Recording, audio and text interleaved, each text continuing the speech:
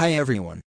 In this video, we're going to take a look at how you can enable or disable text messages chat features on the Samsung Galaxy A13. First, on the home screen, open up the text messaging app.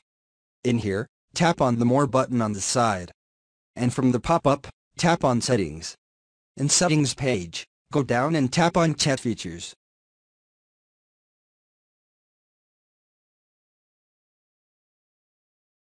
And then tap on Enable Chat Features. Tap on the toggle button to switch it off or turn it on. Once I turn it off, a lot of the features has been switched off. We can tap on it to switch it on. Once it is turned on, it needs to connect to the chat server.